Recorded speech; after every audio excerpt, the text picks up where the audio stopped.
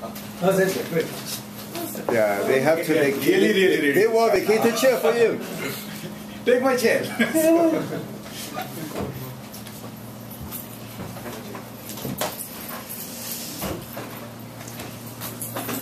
Okay, so thanks for coming so early in the morning. This is going to be Raju Balakrishnan's PhD defense. His dissertation is titled Trust and Profit Sensitive Ranking for Web Databases and Online Advertisements. So before we start, I'd like to say a couple of words about Raju, and then he gets to do his presentation. Raju has been here since 2007 in our program. He's done work on deep web and computational advertisements. His committee members are Wan Lu and myself in 3D, and Yichen and Anhaidon, Wisconsin, somewhere in the deep web,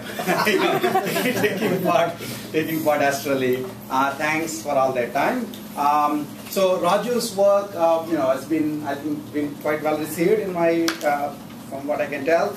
He got a Yahoo Key Scientific Challenges Award in 2009. He got like a World Wide Web Conference Best Poster Award in 2010. I believe he got some money for that. I didn't get any of it. And he also, however, I managed to get a Google Research Award using his work. For that, he doesn't get any of that money. I kept it here.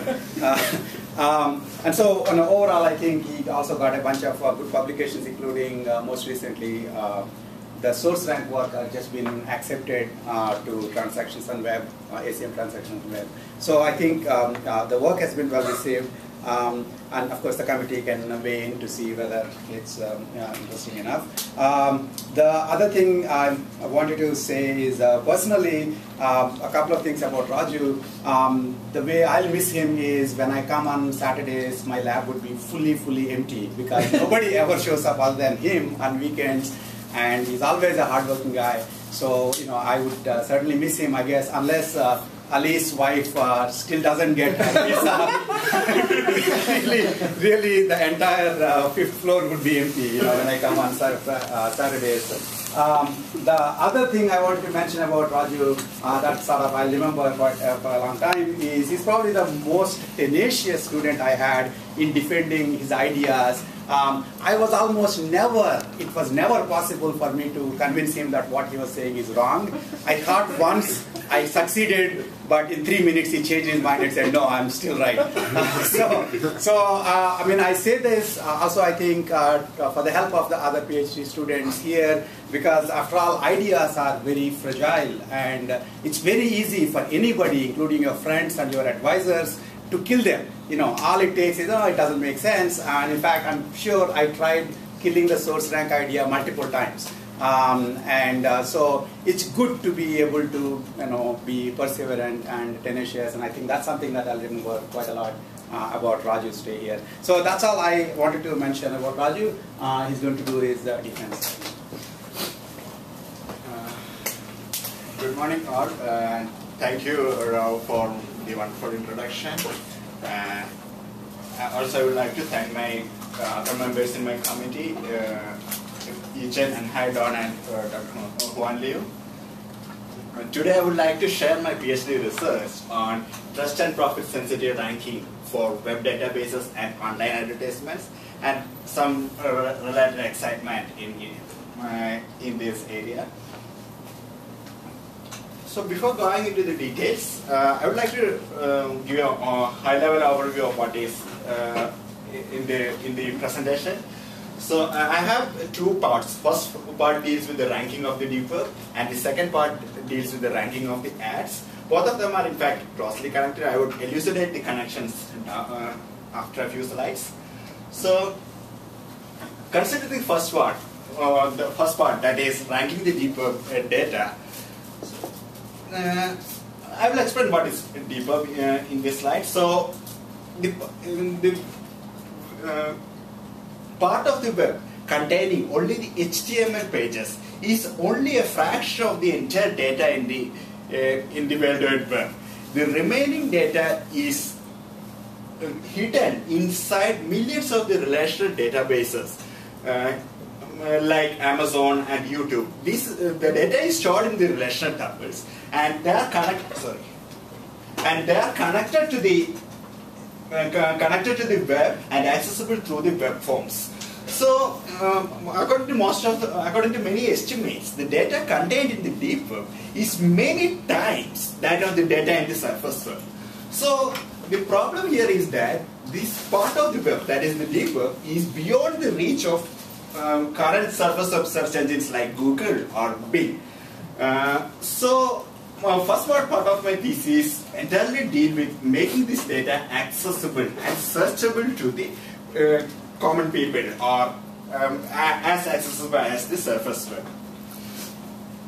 So, what is the problem here?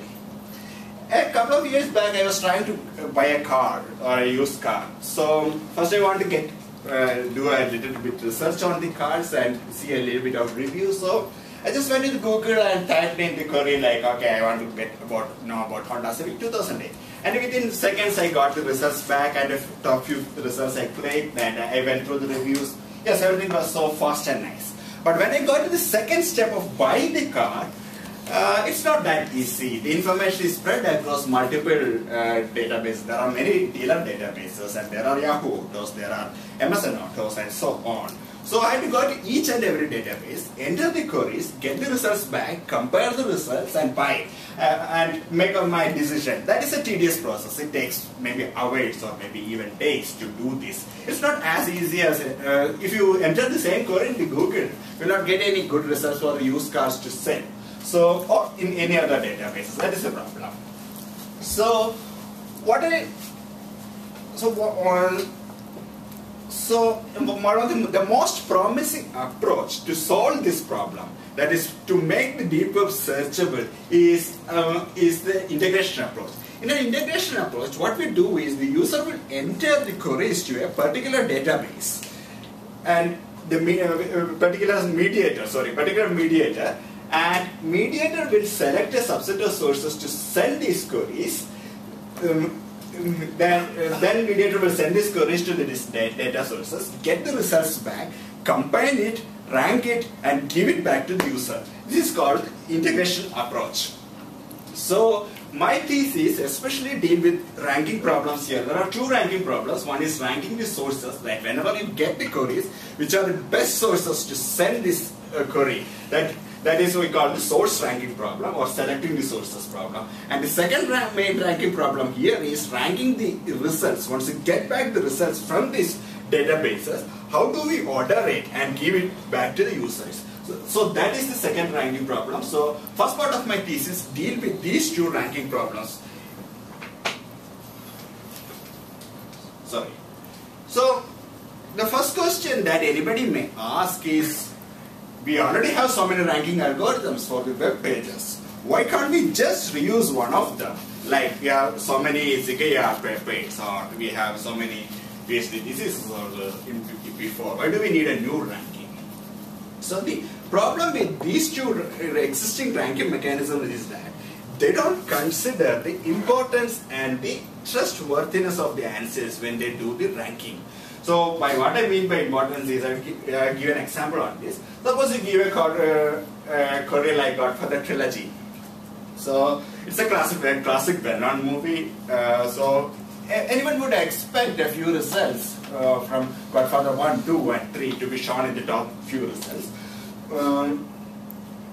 These are sample results of the same query from the Google base or Google product search. So Google product search is a limited approach by Google to solve these problems. So they collect the data from these deep web sources in a single database, send the queries to them, and try to return it. But it is very limited, like it covers only a small fraction of it, and it has its own problems, and still it is in a beta stage.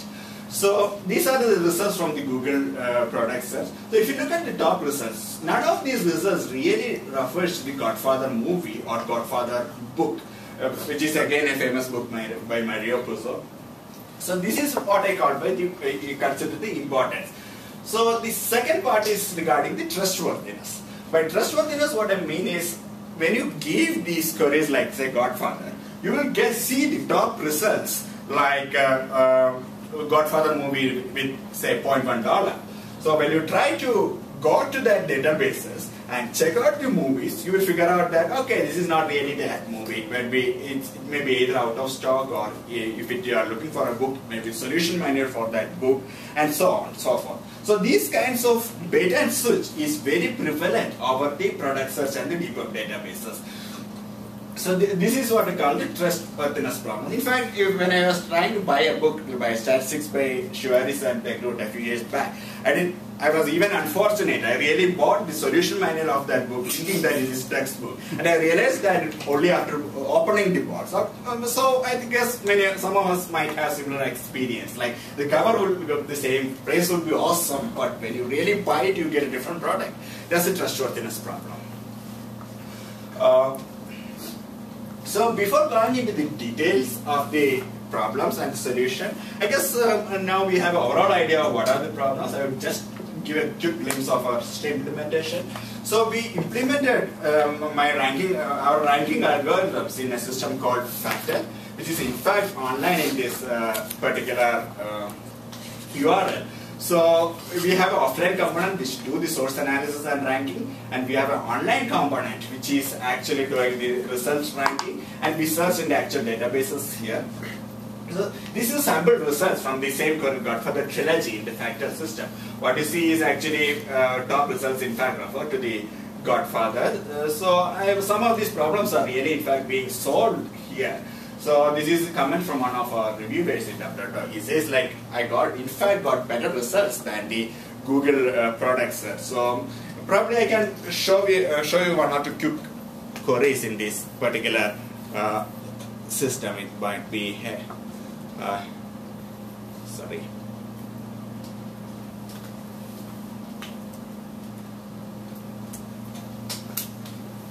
So you go here and research right here.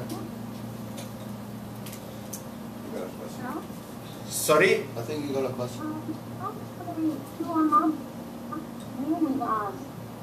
The screen that on the slide that is so private.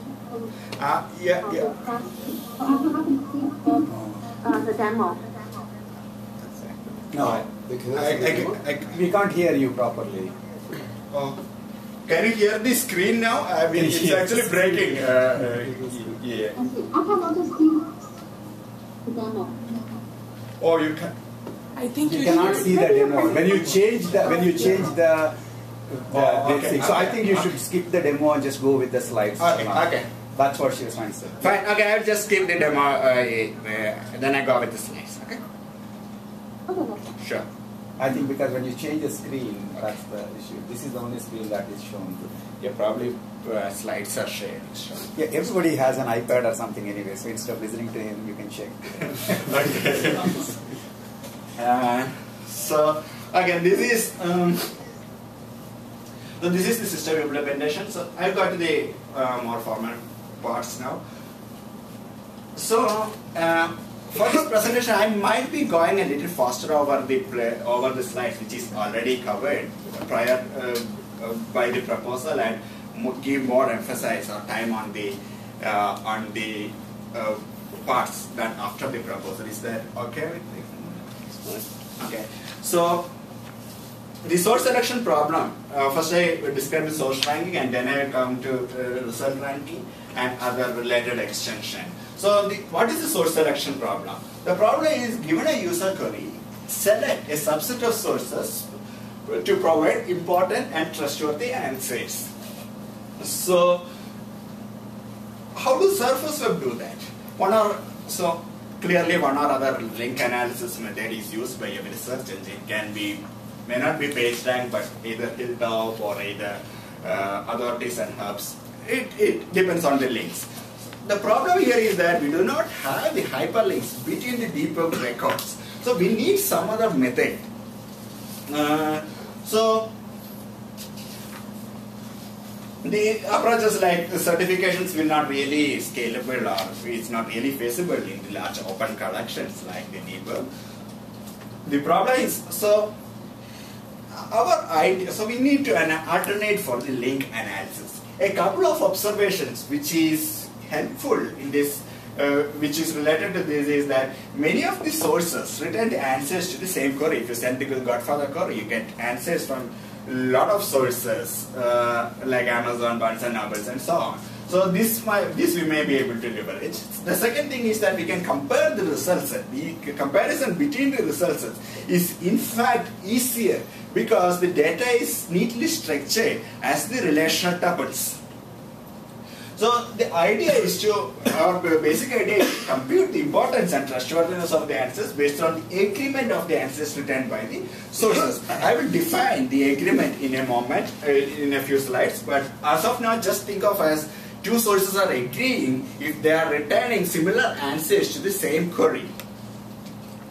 So why agreement implies trust and importance? So if you suppose you give the Godfather query, the important results like the classic Godfather is likely to be returned by a larger number of sources. There is another movie like The Little Godfather, which is a Hindi movie and which has clear match with the query. But fewer sources will be returning Little Godfather, but the classic Godfather will be returned by larger number of sources. So if you consider the agreement, it is likely to bring up important results, top in the ranking. And the second part is regarding the trust. The thing is that the untrustworthy attributes of the results, of the false results, is likely to be disagreed by the other sources having trustworthy attributes. For example, the $0.1 price would not be agreed by the large number of sources, and those results might go down. Going a little bit more formally, in terms of the theoretical perspective, here we have the universal set of tuples, and we have true set of tuples, yellow, and blue-green set of tuples. Blue is the relevant set of tuples, and what we need is the green part, that is relevant and true set of tuples.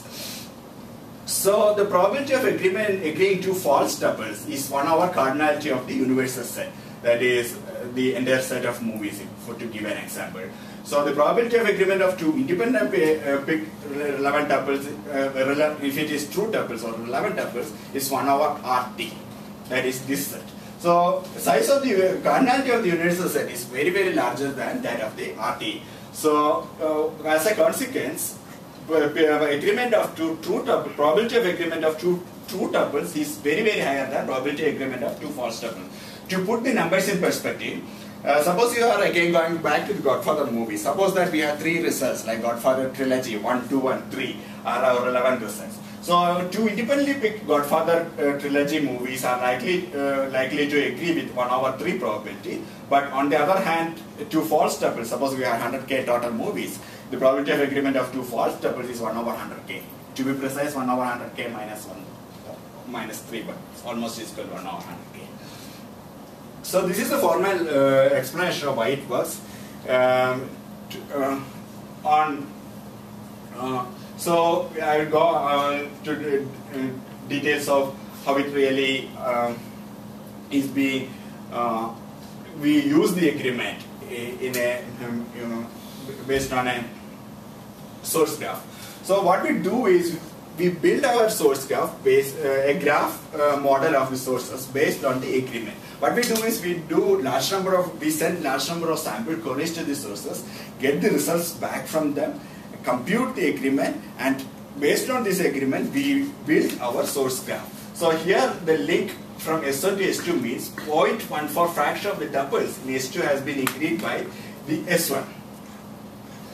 So here we use a small smoothing probability, and we combine, since it is a fraction, this is a directed link rather than an undirected link. So we compute like that, and here the source graph or the source graph, the vertices are the sources and the links are the agreement between them, and this is computed based on the sampling query, and this entire computation is offline, not at the query time, to keep it in mind. Mean agreement for the entire set of sampling queries is used as the final agreement between the sources. So once we have the source rank, we compute the rank or score of a source based on a Markov random walk. We model the source rank as a Markov chain, and static visibility probability of a directed Markov random walk on a particular source is used as the score or the source rank of a particular source. It's offline computation, as I mentioned earlier. Now I've got a little bit detail of how do I, what are the challenges in computing the agreement between the results. So, in fact, we have, these are two example tuples. If you look at the tuples, the titles are, these are in fact semantically same movies, but the titles are represented in different way. The praises are represented in different way. Casting is represented in different way. So even though they are semantically same, they are syntactically different. So it's a plain comparison between them is not going to bring up the semantic similarity between the entities. Raju? Sorry, yes, sure. You can't really get all of the tuples back from the sources. Right? That is true, I cannot. And they return sort of an implicit ranking. Yeah, it's based on the sampling. Implicit, you mean? Well, what if they only were willing to give you 10 tuples? Would Yes. that impact how you defined agreement? In fact, we are assuming only the aware. So his question is like, what if the sources would return only top k tuples instead of the entire set? So how do you deal with that? So that is one of the challenges when you deal with the deep ranking. You cannot assume the availability of the entire data, or more technically we say the sources are non-cooperative. It's highly non-cooperative. So for this particular method, we are considering only the availability of top k results. The value of k is 5 in our experiments, but that is something we have to live with. There is no way to overcome that, and the challenge is to make it still working. But the good thing is that you get, when you are sampling, you get the top k tuples. The top k tuples is what you get even when you are searching. So it's not really significant for you what is really in fact inside the source. What's significant for you is what the sources are returning. That is your metric for the source quality. I'm just wondering about the definition of agreement.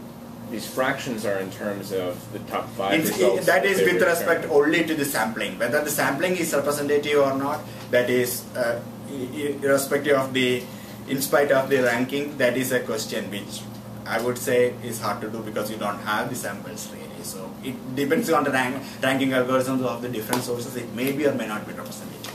I'm wondering if you consider doing something like an exponentially weighted sum, just for the mathematical definition of agreement, so that you have an excuse for ignoring something beyond a certain cutoff. Do you see what I'm saying?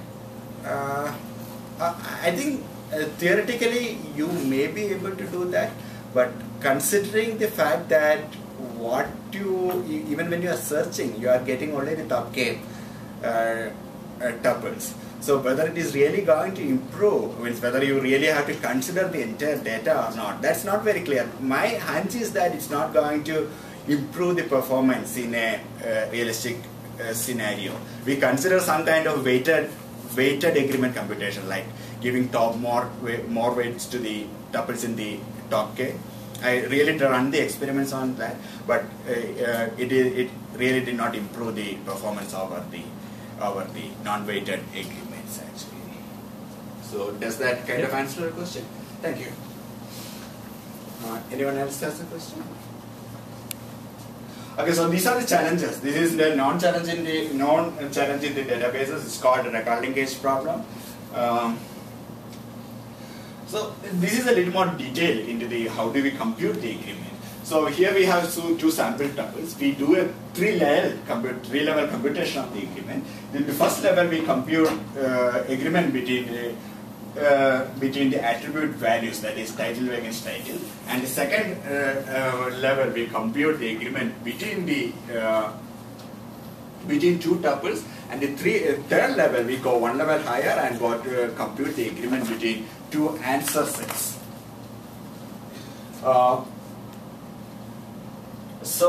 What we use the soft FIDF with the Jara Winkler to compute the agreement between the attribute values. We go for a greedy approach. We start with first attribute value of the first tuple, match it with the most similar attribute value of the second tuple. Then we go for start with the second attribute value of the first tuple, match it with the most similar unmatched attribute value of the second tuple, and so on. This is a bipartite matching problem. So it's OV squared, OV cubed is the optimal time complexity. This algorithm is OV squared. We save a little time here. So comparing result set is like we have for top 5 results from the source 1 and top 5 results from the source 2. So which tuple in first result matches with which tuple in the second result? That is the question.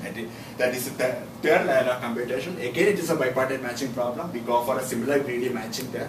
We already have the similarities of the tuples, so we use that to do a similar greedy matching for the source result sets as well. That kind of finishes the basic source rank and our ranking problem. There are 3 extensions to this problem, that is collision detection, topical source rank, and result ranking. I will go one slide each on each of these extension.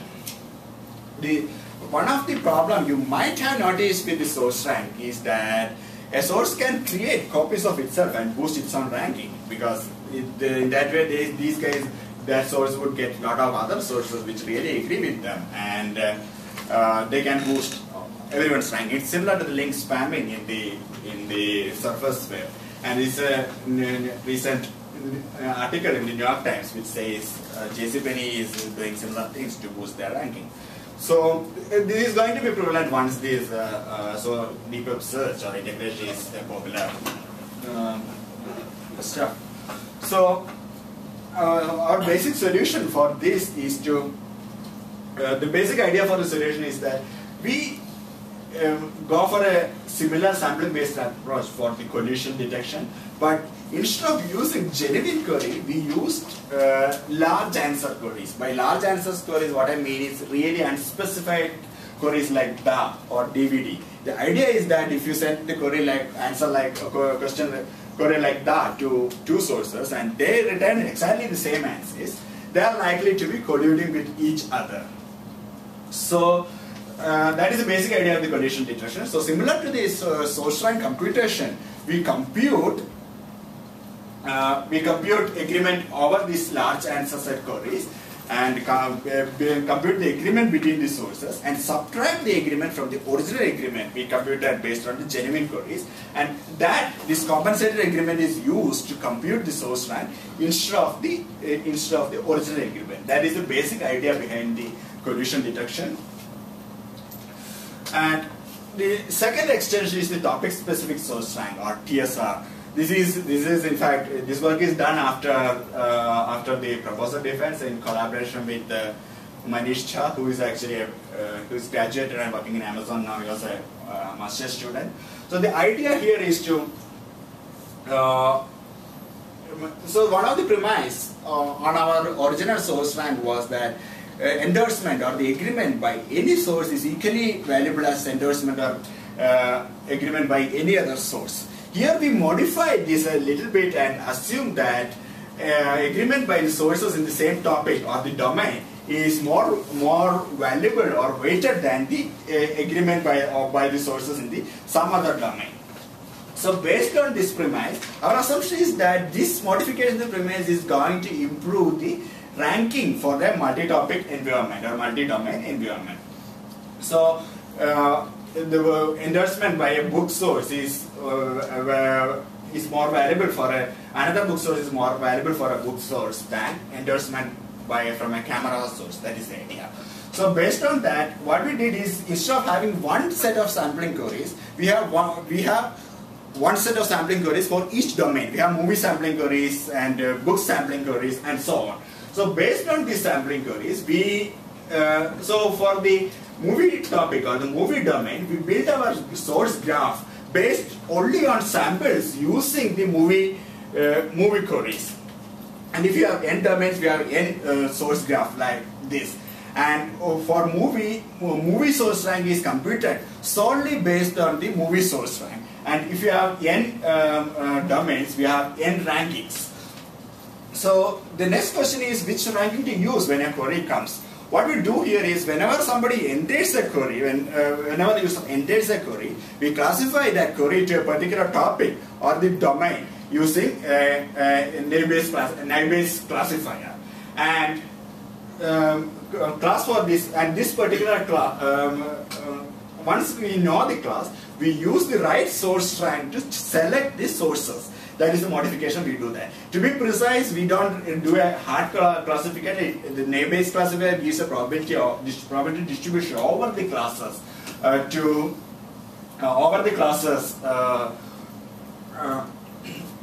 for the fractional membership of the query over the classes. So we weight the source ranks according to this distribution and formulate a finite source rank.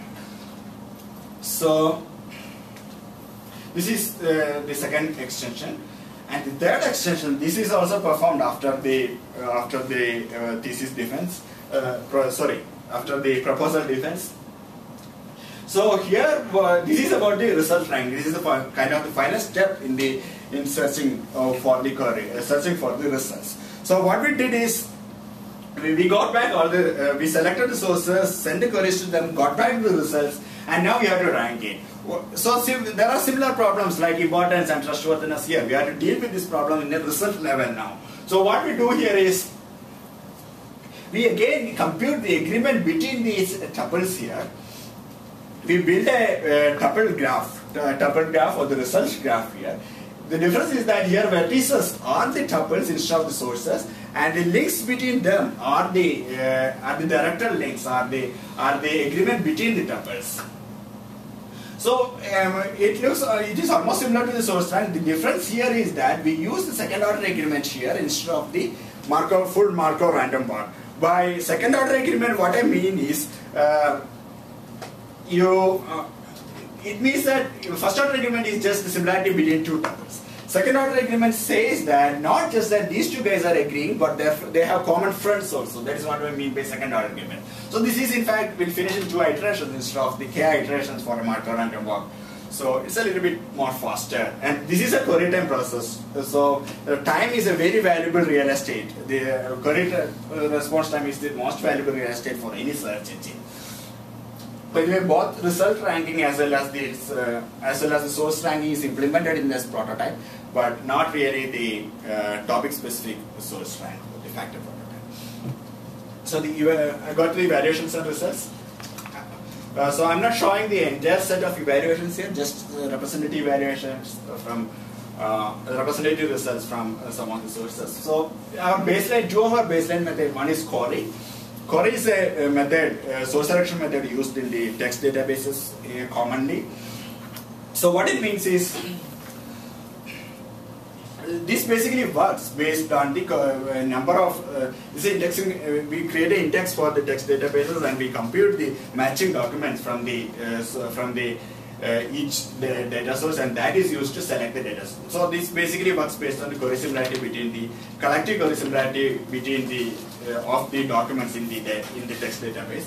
And the second is the coverage, which we adapted a little, which is used in relational databases. We adapted a little bit by considering the relevance of the top tier documents based on the samples. And then I compared it with the Google product search as well, which is again, as I mentioned, it's a beta system from Google, and we consider statistical significance for all our experiments.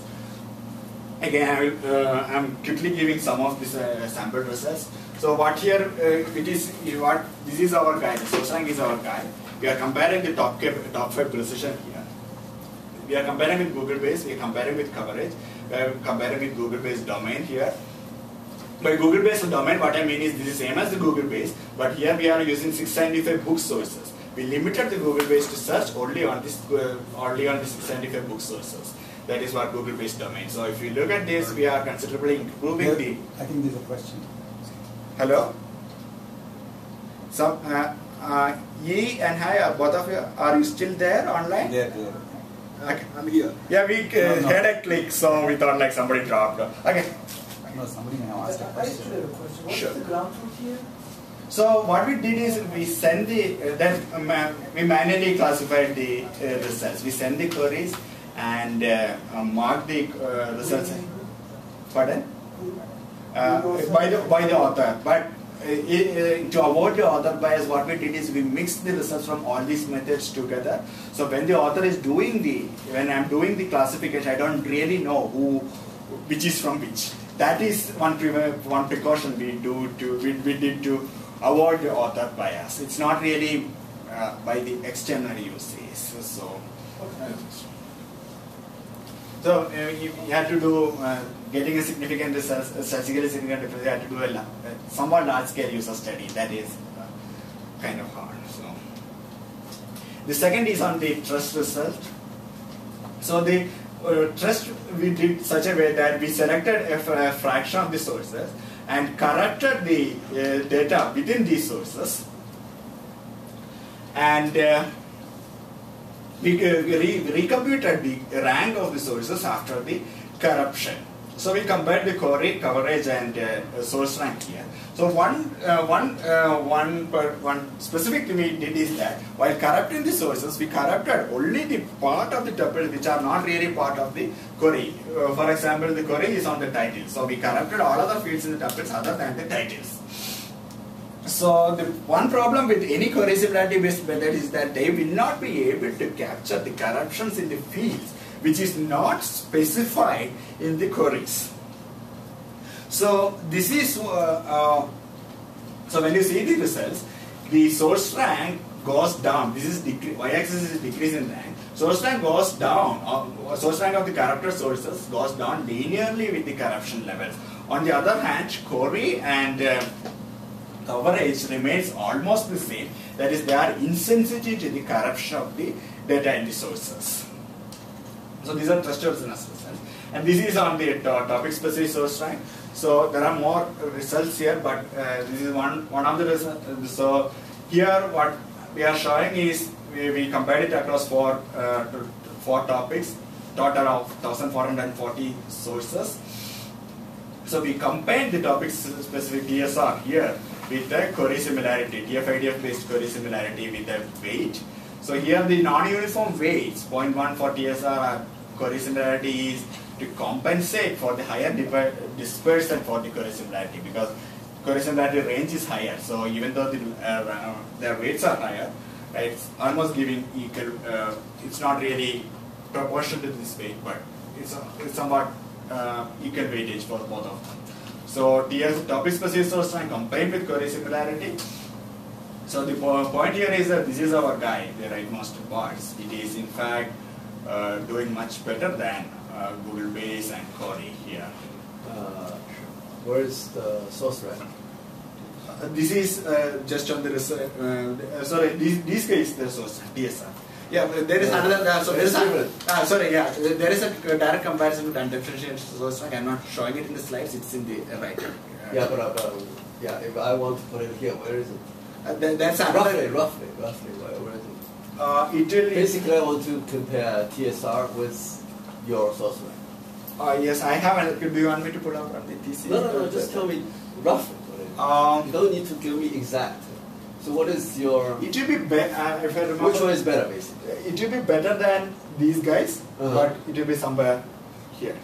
It is not as good as the yeah, you see, TSR. actually, when you mentioned the two rankings, I had this question.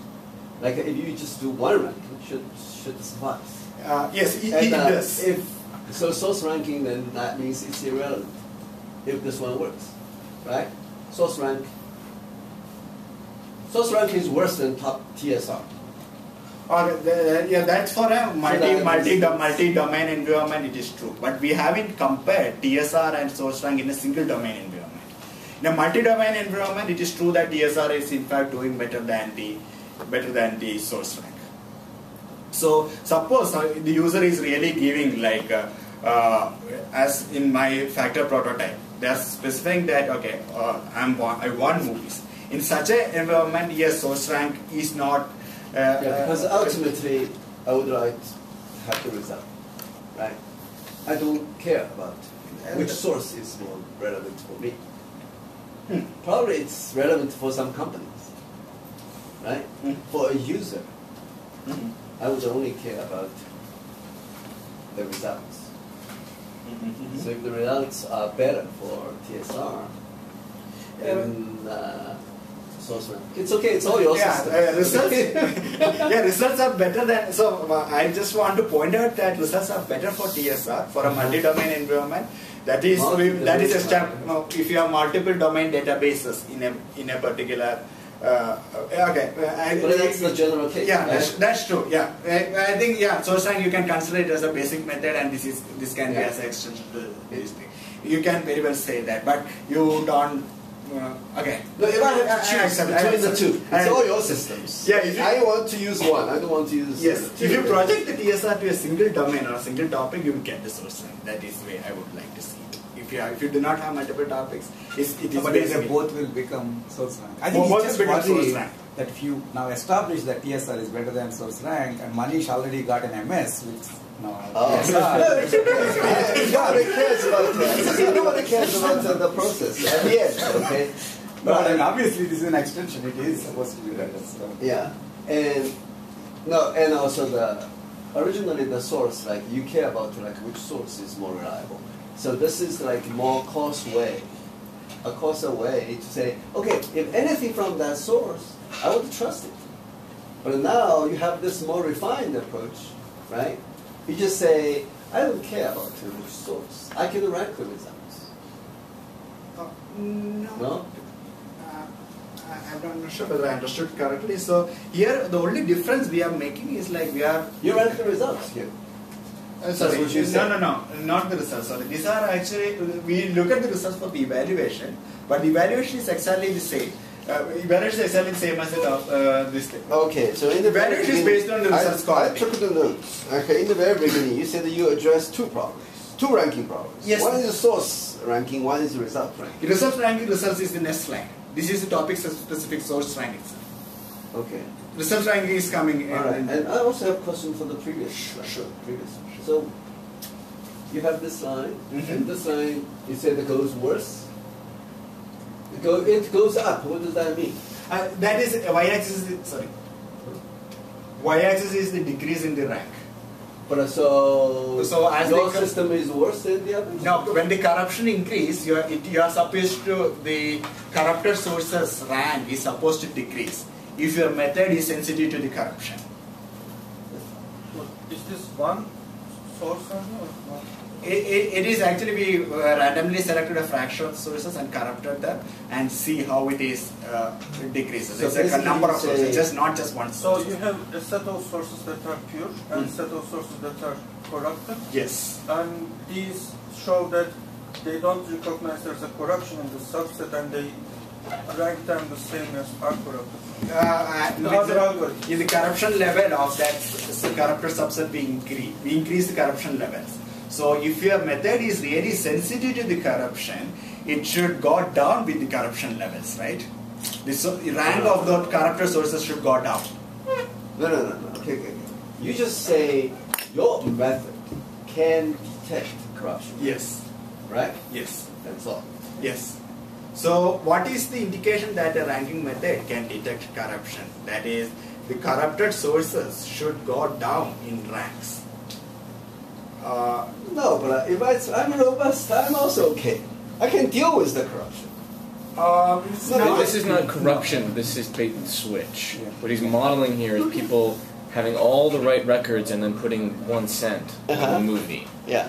Trying to get you to come to theirs because their product is so much better because they're selling it for so much less. Yeah. His algorithm will detect that that is a false tuple. The query similarity based methods won't look at the price. They'll just see, oh, this is Godfather. And then they'll sort by price and give you this bogus result of a penny movie. Yeah. No. So, there are two ways, right? One is this one can detect Automatically, but it's not based on specific bait and switch. Yeah, but it's not necessarily. Yeah, it's a detection. But also, if I think about this, I have a robust system. I can also select the good ones. No, Even you corrupt. But this one just says you can detect. no, but the end user can tell relevance but cannot tell trustworthiness. Correct. So that's the problem. So suppose, this is the classic question. So suppose I ask you who made Love and Death, who's the director of Love and Death, and you tell me it's Francis Ford Coppola. if I'm not testing you, then I don't know who actually made Love and Death, right? And so you gave me the wrong answer. It turns out it's Woody Allen. After you gave me the answer, it's too late to know whether or not it's trustworthy. Before is when you need to know the trustworthiness. That's why we have reputation system. So multiple stores on the Amazon, but before there's already like a user reviews. Instead of user reviews, he's doing upfront separate so evaluation. this one tells you that the source is untrustworthy, is fishy, exactly. You are right in terms of relevance, in the sense, if I give you irrelevant results, the user only gets irritated. But they can still know that it's not relevant to them. But they'll never be able to tell that they're trustworthy. I mean, unless they happen to know the answer already, in which case, why ask? Yeah, it's kind of, you have to ask an expert. So we are using other sources as the experts here. That is the basic idea. So, I have a question. What is the difference between corruption? Because from the earlier slide, corruption just means two points have a lot of overlap. So I think if one side have a lot of middle path, which have a lot of overlap of content, they probably should not put penalty on that. I mean, it's not get tools because they have middle path, but it's not You should turn off your microphone when she's talking. It's not that they let us report the data, it's that they just have multiple copies. Did you get the question? can you please repeat the question? It's a little hard to The hear. alternate thing is that I'm thinking that maybe we should just do a conference. From the Udo, it's fine. I lost one. I don't really. Well, we can call her like. Okay, 1 second. It's on. We are going to just call you on the phone if, maybe that might be the easier thing because the computer connection seems bad. The audio is not coming through. Is that okay? Okay, so can you kind of email me your phone number and then I'll call you while this is continuing. Okay, just email me your phone number. And Sachik has a question. Yeah, we go. I have a very quick question actually. So in this way, you are showing TSR 0.1, right? TSR 0.1 also equates similarity. So where is TSR alone? Or did you do, say, query 0.1, which takes 0.9 query similarity? I mean, basically your TSR 0.1 is not just TSR. It's It not also just basically TSR. 0.9 comes from the query similarity. Yes, that's So where true. is TSR alone? Or did you do query 0.1 where basically it has 0.9 query similarity plus query? In fact, TSR alone is not doing well in this case. It's not as good as TSR for 0.1 for sure. I'm not very sure whether we had an experiment there, but it is doing much better than standalone TSR Okay, so in did the you- multi-domain so did you do environments. query 0.1? But Query 0.1, where you get score from query so and then multiply with 0.1 and then query similarity with 0.9. Because I mean, you are right now comparing apples and oranges. In one of them you have both TSR and query similarity, the other one you just have query. You can't have query similarity. Maybe if you put them together, it's actually going to perform better. what we did is we in fact actually set it proportional to we got the scores for a sample set. We computed this dispersion of each statistical dispersion of both the scores and we set it proportional to the statistical dispersion. That's what we did. So this is someone like 0.5 weightage for that.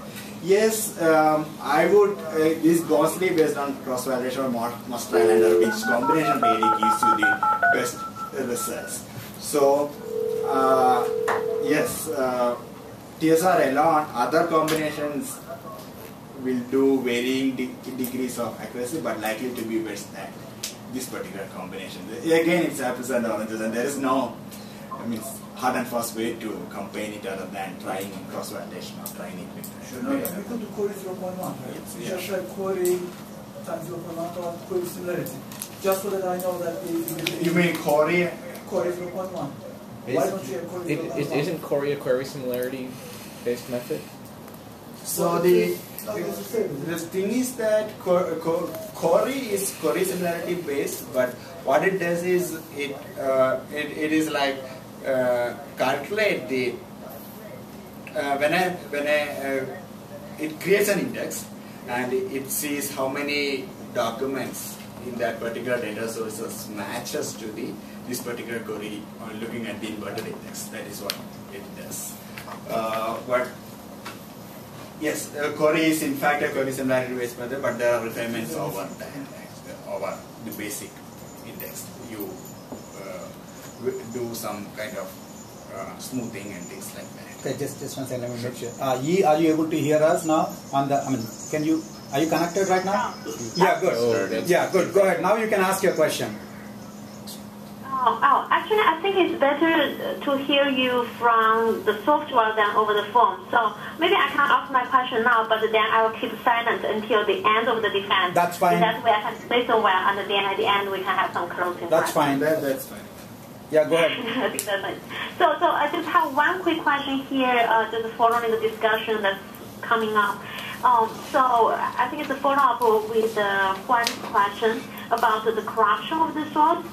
So my impression was the corruption in this context just means two sides have a large overlap of their content. So for example, if one website has a lot of mirror websites, they might be considered as corruption in this case.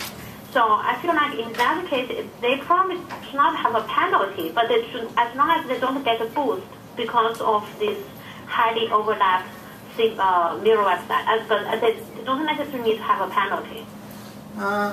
I'm not sure about that. I think their ranks should go down. Suppose a source is putting so many, say, false prices, like they put so many tuples with, say, $0.1 and without having that item in the inventory. It is nice for that particular, yeah. Sure. Yeah, I agree if they make multiple copies of false information, that's really bad. But if I understand correctly, the corruption here just means similarity. It does not mean the information is necessarily false. So for example, suppose I have multiple mirror sites. All of them are true. It's just, for example, this is a huge company. They want to improve the network response time, so they have multiple mirror sites. In that case, they may also get penalties. It's not really because their content is bad. It's just because they have multiple copies, then they get a penalty. Okay, that's a different. So yeah, there's a slight confusion, slight misunderstanding here. That aspect you are talking is about the collusion. That is the other method. Here we are talking about the.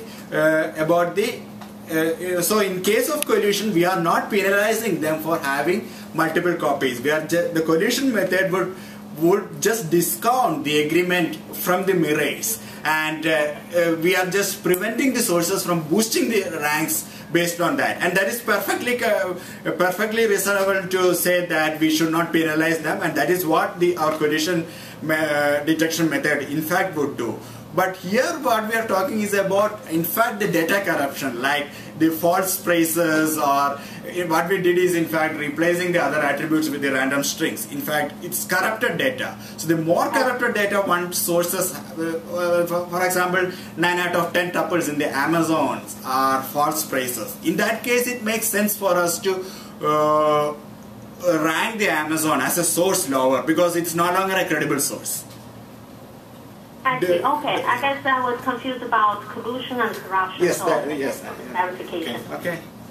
So Raju, I suggest put me back. I suggest hang up phone, and I will just use that software, and at the end I can. You can continue to use the software. This thing can just be on the parallel, and whenever you want to talk, just unmute it and talk in the phone. That should be fine. That should be fine. I will give it a try, but if I hear a lot of echo, I may hang up. Okay. Yeah, okay. So please. I'll just put this in mute right now. So. Okay. Maybe you can call and hi also. No, he's not talking. It's the resonance. I think I will just hang up. Okay, I'm going to hang up now. Yeah. Okay. Makes it better. Yeah. Good. So, any other questions? Yeah, actually. So it's related to this, but I had actually the opposite intuition. How much is this topic specificness actually adding to source rank? I'm concerned that it's an incremental improvement. It's actually there's a statistically significant improvement. It is there in the slides as a separate graph. Statistically significant. I mean, it's statistically significant 0.5%. Yeah, to quantify that probably I don't remember the figures exactly, but it's not really trivial. I can probably show it in the write-up that those graphs, those results are there in the write-up. How does the normal source rank at this differ? But this total gap over the state of the art is half of it from the topic specificness and half of it from the source rank, or is it 70-30, 90-10, Maybe 20-80? it's 7. Means we are saying that source rank itself improves significantly over the state of the art. Right. So this is on top of that. And what are the contributions? Not really easy to tell when you combine the experiments, but topic specifications improve over the source rank. Yeah, but it takes more time. Right. It takes more time and more implementation costs. Yes, that's true. That's true. So It takes more time in sense it's an offline time. So crowding is more complicated. So if you are crawlers will be working in the background all the time. So that's true. Sure. So do you want to consider the query similarity for the baseline method, query, the GBase, the GBase? So for the other three baseline methods, we also consider. We are not sure what Google Base is doing. It's completely internal to them, but it looks like query similarity. Query is. I mean, you can combine. So if you get the result from GBase and you combine very similar as the TSR to on the one by the other one. Yeah, TSR doesn't, Google Base doesn't give us the score. They just give us the results. So score cannot be combined with Google Base, but other method it is possible. You can have so many. You can have other combinations as well. I agree. Can we go ahead? Actually, we are that's fine. behind here. Sorry. No, that's fine. You don't need to worry about the time. If we are asking questions, you just keep answering. Okay, sure. Unless you have a flight to catch or something. Don't be taking excuses. This is not right now, so. If we are asking questions, you answer. That's it. So, double rank precision comparison. So this is the result ranking I was talking about. So what we are comparing two measures here. One is NDCG, normalized discounted cumulative gain. What it means is you weight, if you give good results in the top, that is more better than getting good results in the bottom. So it considers the rank also into consideration while comparing the quality of the results. That is about NDCG. And we have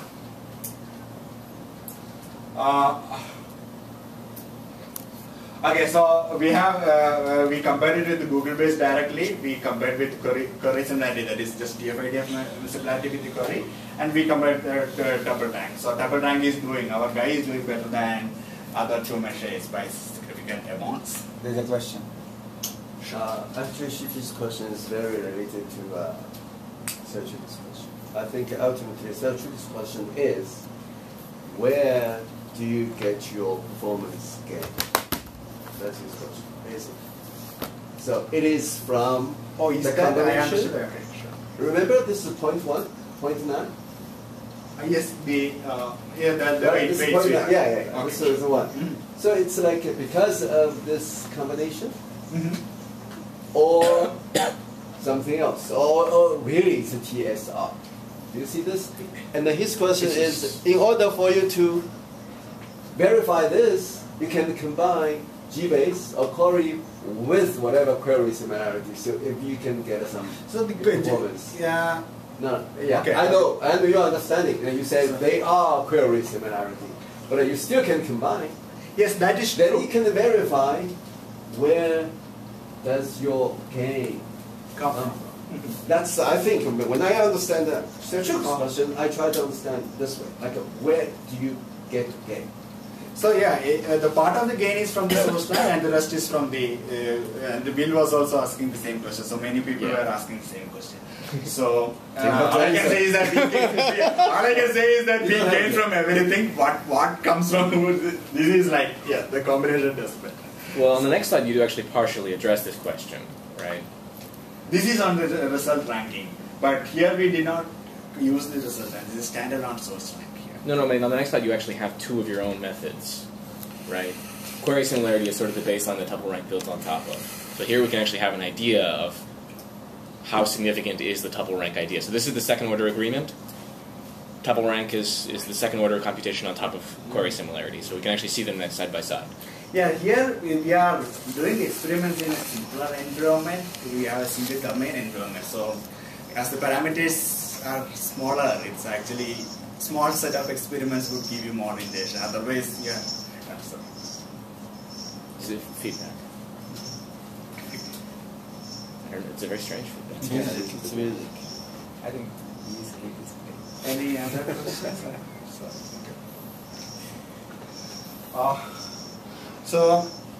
So far we completed the first part of the talk, that is on the debug ranking. Now we are going to go to the ad ranking. And you have a system, right? Yes, Factor. factor. Yes. Yeah, I just trying. Is it Mute from this one? No, that's fine. Yeah, he just mute this one. Yeah, go ahead. Okay, that's great. Thank you. Now proceed. Cut off the entire external connection. They're not connected anymore. But yeah, we have to. So the ad ranking, I had two higher parts. One is first part is on ranking, which I completed before the thesis proposal, and the second part is on auction mechanisms and analysis, which is the second, which the work was done after the proposal. So I will go over a little faster on the first part and give a little more time on the auction second part. So, okay. So we have two parts here, ranking and pricing of ads and ranking of the deeper. So before going into this part, let me ask you the question like, what is common between Google, Facebook and Groupon or many other providers? So the thing is that we tend to think them like as social media and search engines and deals and so on. But in fact, all of them are selling ads, or all of them are ad companies or online ads. It's not just these three companies or the billion-dollar search engine or so. Even the entire ecosystem of the World Wide Web has been supported by the online advertisements or ads. From the small mom and pop stores to the Google, everyone makes their profit from there. It supports whatever happening in the web. So it's an important area. Before going into the details, let me give a quick overview of what is happening for the ads or the ranked ads. The specific problem I'm dealing with here is on the ranked ads or targeted ads we call. Whenever you search in Google, you get the ads on the right side of the page, now top of the results also. So they are in fact ranked based on certain parameters. So what is happening is the users engage the search queries like digital SLR cameras.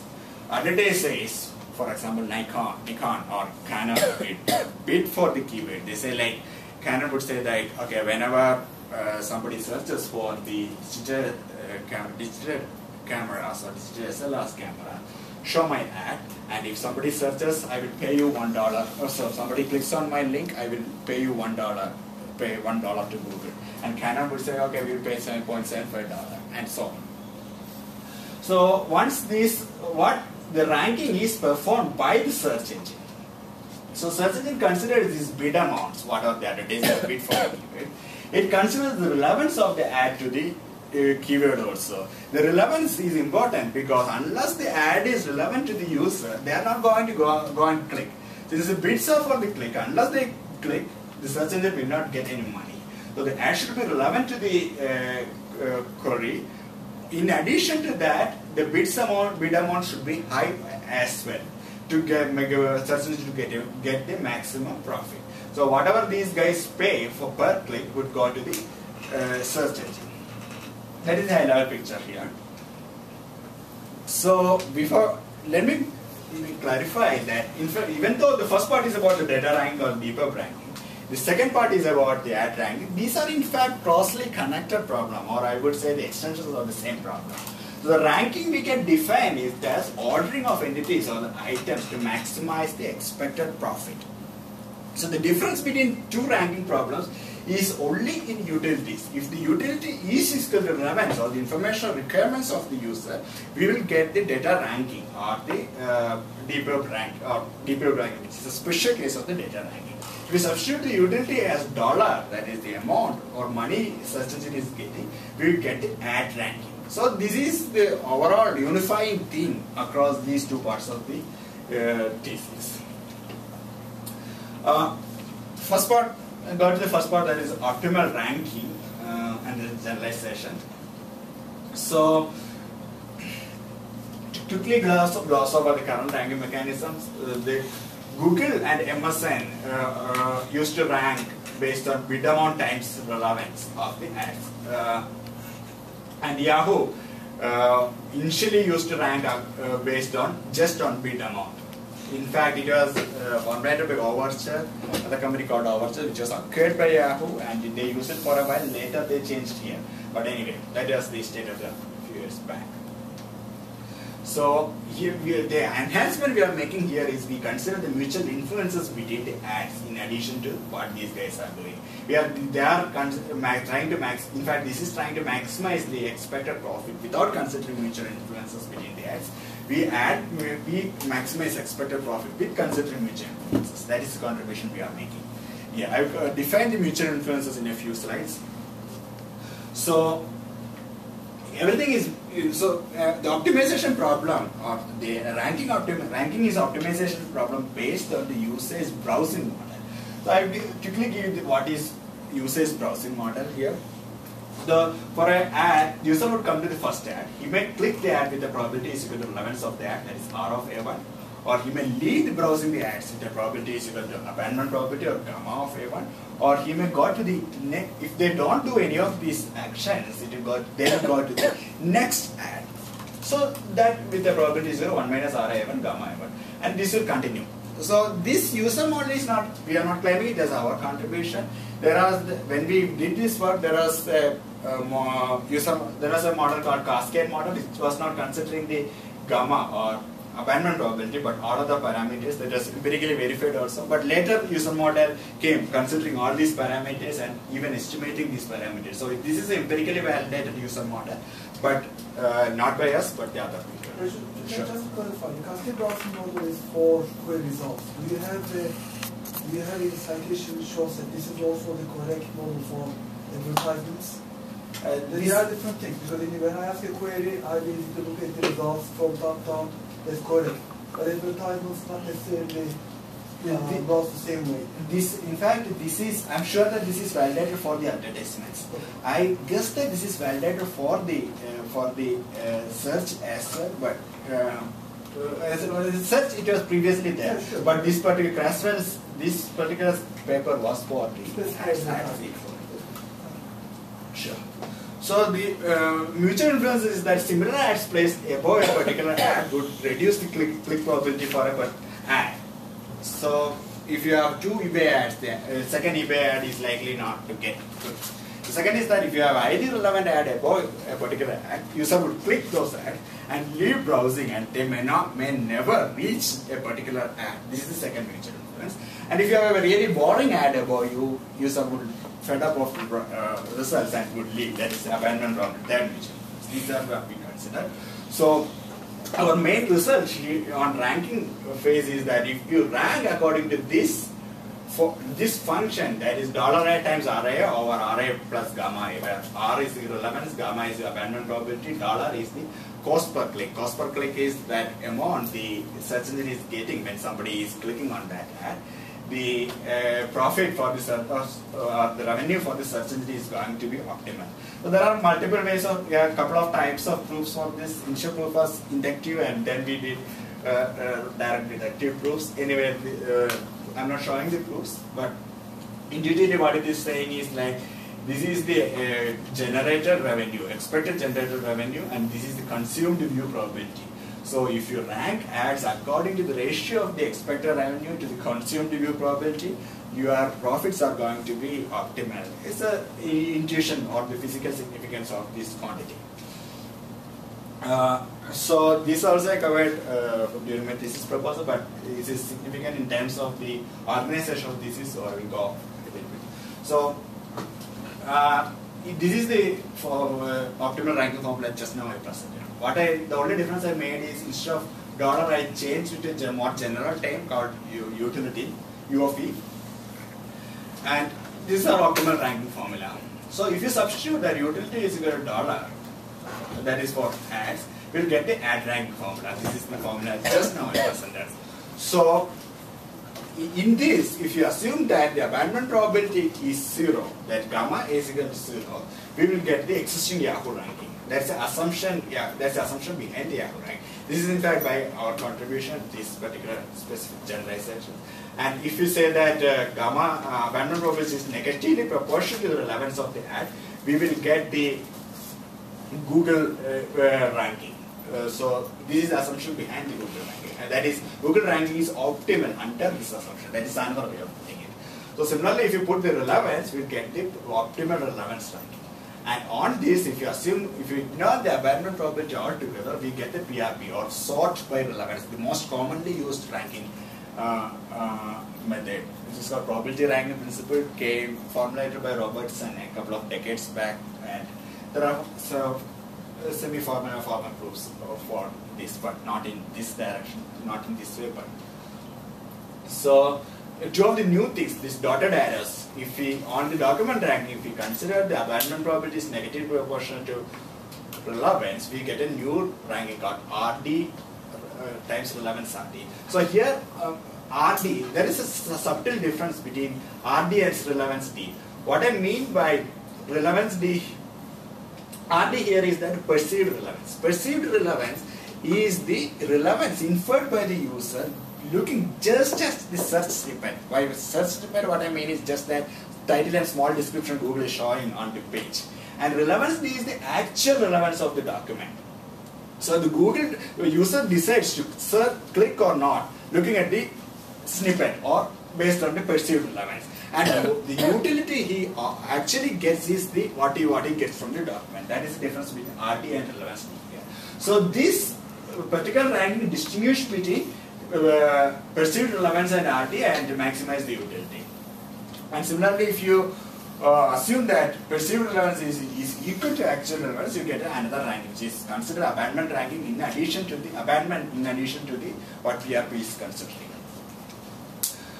So now again, more formally, this is the first part of my document ranking falls in the right branch of the tree, and ad ranking falls in the left branch of the tree. So it's a little more formal. So these are sorry, sure. So we saw Juan's presentation in planning yesterday about adding diversity to results, and when I started, ULAS was doing diversification, as I recall, of answers to results. Would one of these other ranking mechanisms for documents actually allow you to show that you should diversify result sets? In fact, any of these formulas I just showed doesn't consider the diversity. So, but my part of the thesis, as part of the thesis, I showed that considering the diversity or optimizing the diversity is NP hard even for the very basic models. It's very difficult to optimize it, but in terms of defining what's optimal, this is not computationally. This is not taking into account the computational difficulties. This is saying just what is the optimal thing to do. And this doesn't consider the diversity aspect at all in this optimization. This well, what about that third arrow? Show the 10 eBay ads, yeah, sure. So that you have arrows there for the abandonment probability is negatively proportional to the relevance of the ad you are looking at. But this third arrow, or this rightmost arrow, seems to be saying that gamma D could be some arbitrary thing. The abandonment probability could depend upon whether or not you, because you just showed me an ad that was highly similar to the one above it, I leave. Because you've stopped showing me interesting things. Yeah. Am I overgeneralizing here, or is gamma... No, it is, here the abandonment probability it is not positional dependent. Here it is dependent only on the ad. So D is the index? You can just give an ad with respect to a query and you judge that abandonment probability from the click logs. It's a static probability. You can say that it's static. Yeah. You can judge from this, not based on the diversity, but on a dynamic way. Okay, so between, I guess, either the prior slide or 2 slides ago and now, you've assumed that gamma is dependent only upon the specific document? No, even before, gamma was not dependent on any of the previous documents, but it's just a function of that particular document or the ad. Can we see the slide on mutual influences? So this does not mention, is there a fourth category that's missing here about diversity? So the diversity aspect is in fact dependent on the other ads placed above, but the relevance and the abandonment probability is not dependent on the other ads placed here, placed above. Means at least we assume that in fact it is, but when you consider that again the problem is likely to be combinatorial and likely to enter the likely to. I don't have proof there, but it's likely to become. So there's number one category. That sounds like it's the inverse of diversity. This is the user's residual relevance given what they've already seen, right?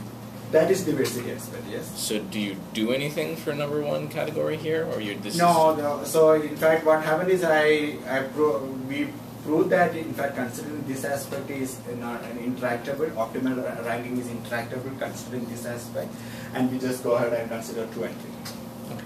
So yeah, that proof is included because interactable rankings are theoretically interesting, but pragmatically it's not going to make sense for most of. So diversity, there are non-optimal methods covered in other papers and things like that, but none of them really prove optimality. It cannot. We show that even simple diversity methods, simple similarity methods like binary similarity, the ranking considering diversity is NPR. It's even worse. We even show that constant ratio approximation algorithms are not likely for the considering diversity. So these are the not real experiments, simulation experiments. So instead of going through the details, I will quickly say that what it is showing is this is our guy, green is our guy, and these are Yahoo and Google ranking. What it is saying that for the range of abandonment probability and y-axis, x-axis you can think as we change the range in the ratio of abandonment probability and relevance.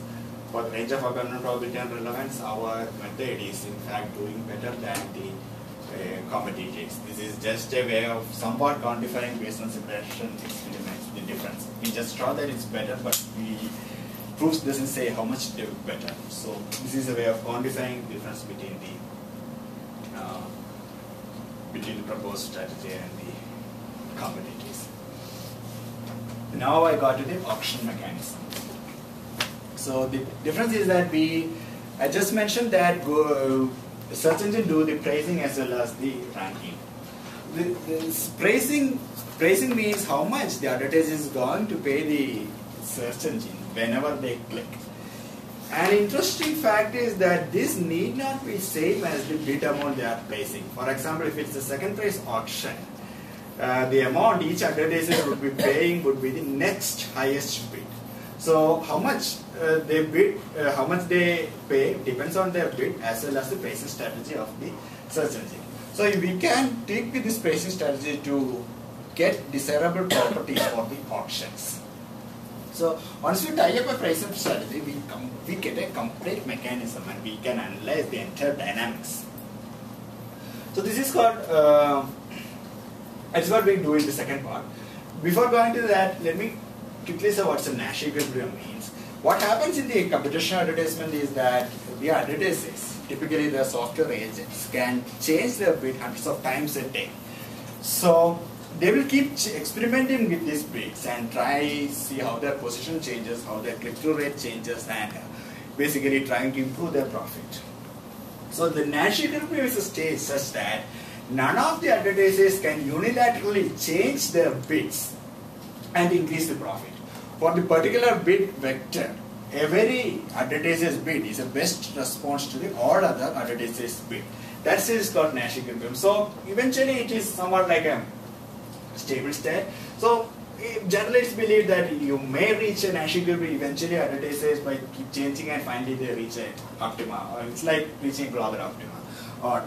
And that is a stable state revenues for the advertisers. So I show the proposed pricing, then establish the existence of a Nash equilibrium and compare to the celebrated VCG auction. So VCG is the Vickery Clark gross auction. This is a very famous auction mechanism, and it's a Nobel Prize winning auction mechanism in fact, and it's a standard practice in the auction theory to compare the auction mechanism with VCG and see how the profits and for the search engine as well as advertisers could compare with the VCG. So this is mostly a theoretical work. I'm not going into details of the proofs. I've just shown the results. So I define a quantity called WA, the weight of an ant, which is relevance of the ant over relevance plus gamma I. So this is just a notation convenience. And suppose the ants are ordered in this order, WA, BA. In this order, let me denote ith add as A. And I will define a new quantity called mu I, again for notation convenience, which is just the sum of abandonment probability and relevance and abandonment probability of an ant. Mu I is the sum of relevance and abandonment probability of an ant. So the pricing, I define the pricing as Ri plus 1 mu I times BA plus 1 and Ri over Ri times mu I. What does this mean is like Ri plus 1 is the next add in this order and BA plus 1 is the bid of the next add in this particular order, WA-BA order. So one thing to be noticed here is that the price for a particular advertises doesn't depend on the price on the price for the his bid, but the next highest bid. A couple of nice properties, of this mechanism is that the payment of an advertiser will never exceed the bid. If somebody is exceeding $2, he might be paying up to $2 or less than $2. He will never pay more than that. It's a nice property because every advertiser, it's easier for the advertisers to bid their true values, maximum values they are ready to pay, and they are sure that they will never pay more than that. This is called individual rationality property in the game theory terminology. So otherwise, payment of the advertisers increases monotonically with his position. If he wants to go up in the ranking, his payment would always be increasing or remaining the same. It will never decreases. Those are two properties. And this is a Nash equilibrium statement. We show that there is a Nash equilibrium in the pure strategy. This is John Nash. What we are saying is that if the ads are ordered in this order, that is relevance times VA. VA is the true value, we will define it in a moment, over mu I.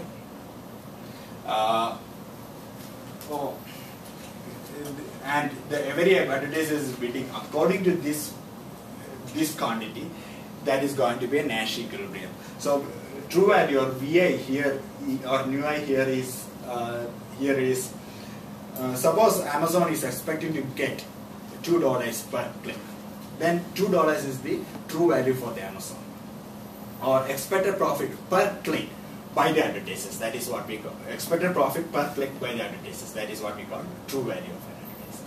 So if every advertiser is bidding according to this formula, everyone's bid is a best response to the all others bids. Otherwise, they want in this particular state they won't be able to increase or decrease their profit by changing their bids.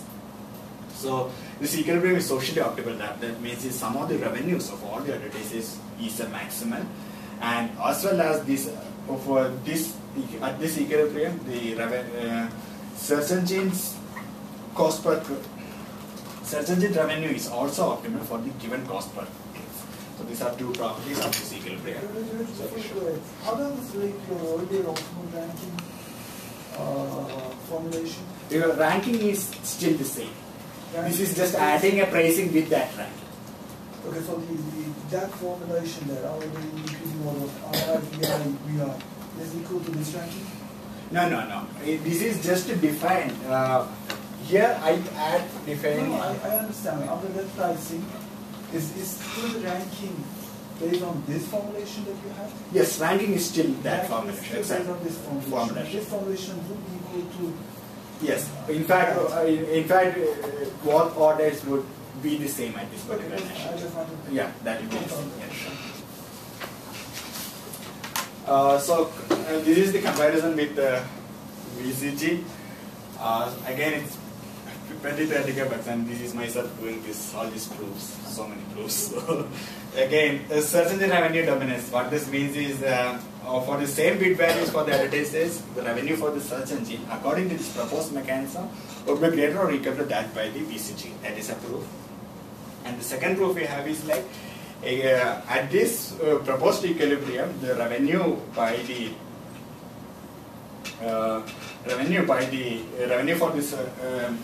for the search engine is same as the dominant strategy equilibrium of the VCG. What I mean by so VCG has a nice property that the profit for a particular advertiser is maximal if they are bidding their true values, irrespective of the authorized bids. That's a really good property of the BCG. So at this, when everybody is bidding their true values, that is called dominant strategy equilibrium of the BCG. And we can show that at this bids, their profit is going to be maximal for BCG. So what this proof is saying is that this proposed equilibrium, the profit for dominant strategy equilibrium BCG and proposed equilibrium, so for this proposed equilibrium, the profit for the search engine is same as the profit for the search engine at the dominant strategy equilibrium of the BCG. That is this. Okay, we are over with that, with the game theoretical part of that. One question before you go to the capacity. So, I mean, the existence of Nash equilibrium is good and all that, but whether we can reach to that optimal state or Nash equilibrium is another question, right? Yes, that is In your case, basically, you make a prediction between the ranking and the bid amount, which means that basically, if I'm bidding on something, I don't necessarily see its impact. Right? I mean, if I were basically bidding on the third level, right, I could bid on the second level.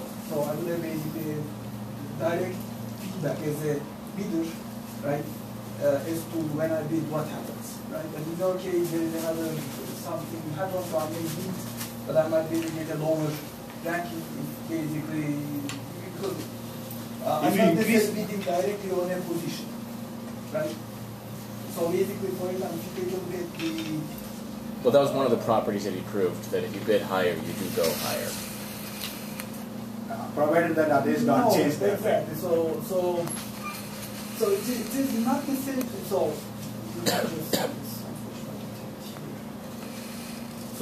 So in the let's say that I was just bidding on a position. I'm bidding on the third position and I get that position if I bid. Right? By the direct feedback from the system as to basically my bid, then I can adjust my bid